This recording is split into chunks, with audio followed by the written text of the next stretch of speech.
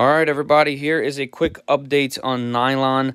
I made a temporary enclosure. Don't try this at home. This is just for testing. Like I said, it's temporary. I have it on Velcro. It pops off really easily. But I did finish a nylon print, and the whole reason for this test was to see if the ambient temperature in my room had something to do with it.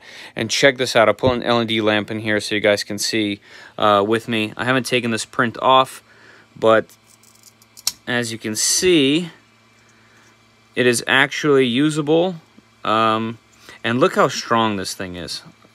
Look at that. I mean, I'm squeezing with all my might, and if this was PLA, it would have snapped.